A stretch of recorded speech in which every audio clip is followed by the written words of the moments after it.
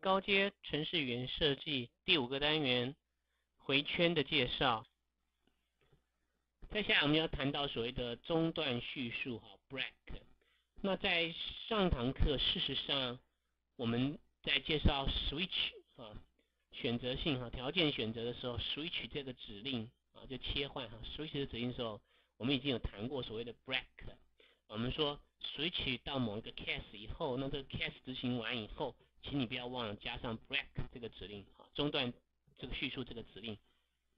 它才可以跳出这个switch 这个回圈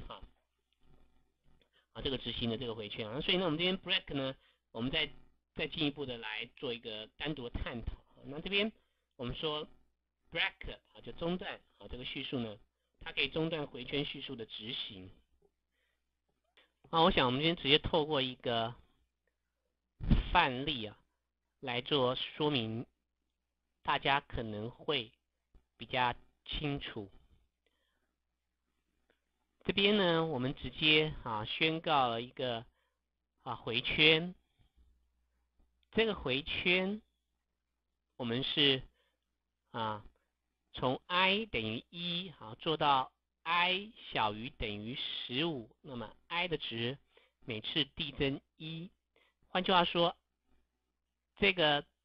计数回圈呢 ，i 就会从1、2、3、4、5一直做到 i 等于15为止，它每次会递增1所以 i 的值会从1、2、3、4、5一直做到15。好，那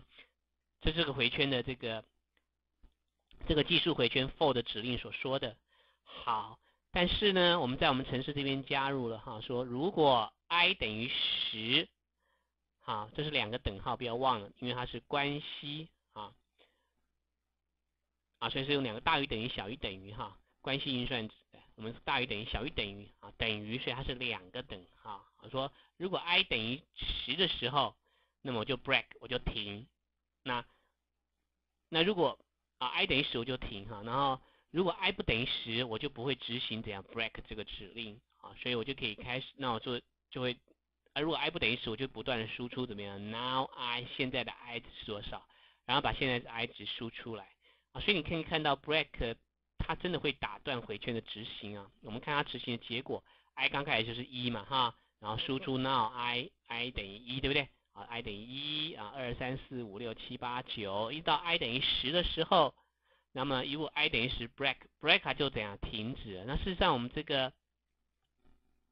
for 回圈是要写到做到 i 等于15那 i 等于10的时候，因为我遇到 break 这个指令，它就会直接跳出这个回圈，跳出回圈，那这程式就结束了所以你可以看到我们做到 i 等于9程式就结束。所以 break 是可以来中断回圈叙述的一个方式。所以当您在撰写程式的时候，您在做答案做到某个程度，那它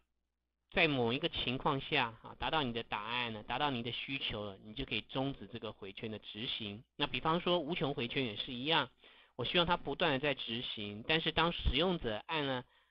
跳出键，我马上就执行一个 break 动作，它就可以跳出这个原来的无穷回圈所以这是 break 这一类的指令在回圈中的应用。否则有时候你做一件事情，你不知道什么时候结束，你只知道我可能迭代100次、10000次，尤其很多数学的问题我可能迭代100次还是10000次还是10万次，我才可以得到我所想要的结果。那所以我就给一个很大或是甚至一个无穷的回圈，它就一直执行到我的结果达到我的要求了，或者是我要的结果了，我就给它 break， 它就会打断这个回圈的执行所以这为什么我们在回圈的叙述上那有时候会配上 break 这个叙述存在的目的了。好，那既然有 break 这个叙述，那么相对应来说它有一个叙述叫做 continue， 它可以跟 break 你可以想说是一体的两面那什么叫做 continue 继续这个叙述呢？因为我们知道我们一旦执行continue 这个叙述的时候，那你在回圈中你一旦执行 continue 这个叙述的时候，它就会跳过现在回圈的剩余的部分啊，直接跳到回圈的这个尾端。好，那到底它的具体的意义是什么呢？我们直接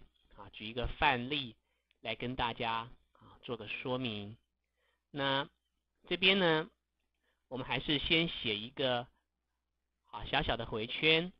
这个回圈呢，从 i 等于1做到 i 小于等于10，所以 i 的值会从1、2、3、4、5、6、7、8、9、10，从1一直做到10为止。好，那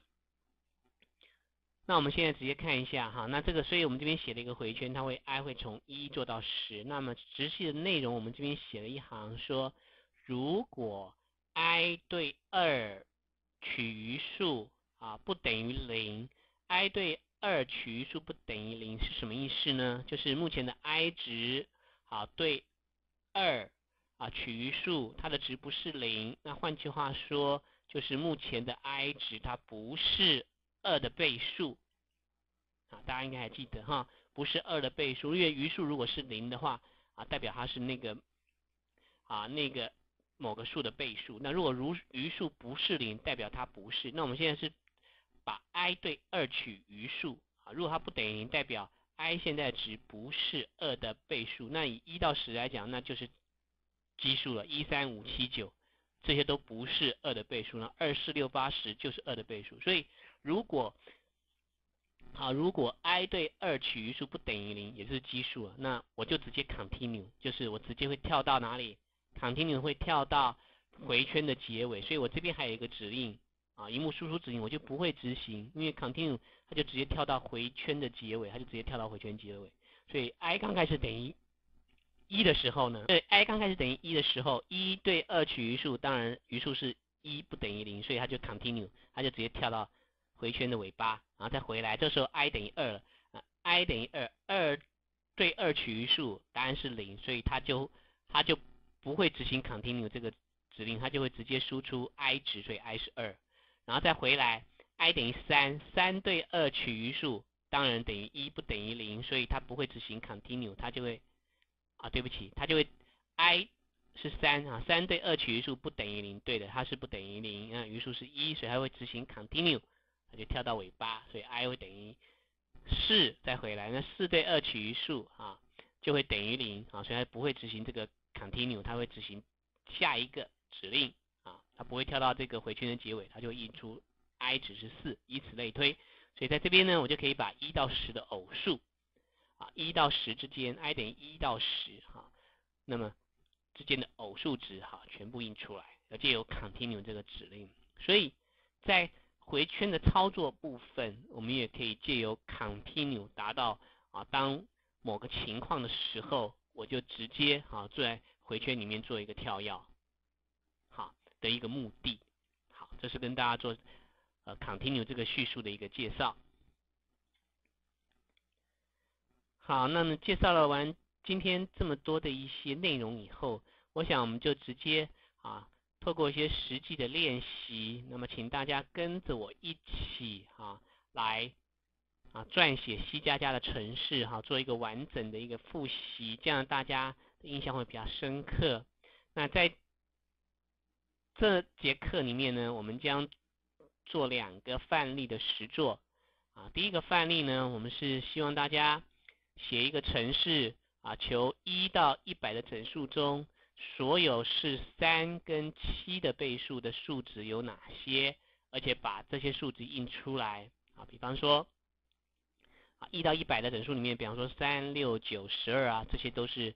3的倍数嘛，我希望你把它印出来。那7的倍数就有7、14、21、28等等，这些都是7的倍数。那我希望你把所有在1到100这个整数中间所有3跟7的倍数的值都把它印出来，而且我希望你用我们所学的3个回圈的方式，3个回圈的语法来实作，分别是以 for 实作，以 do while 实作，跟以 while 来实作所以在这边呢，我们先把这个